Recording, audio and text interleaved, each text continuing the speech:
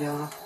He's trying to make himself the sexual predator into the victim in this circumstance, and he tries to sell that narrative through his tears. Though the camera quality is poor, we can see his face has turned a bit red, and from his voice alone, it's obvious he's crying. Whether the emotions are genuine or not, he is attempting to use them for his benefit. This is a manipulation tactic that no doubt worked for him in the past, so let's see how it works now. So Edward, we've gone through lawyers, we've gone through detectives, we've gone through FBI.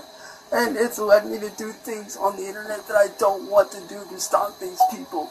And I don't want to be doing this shit.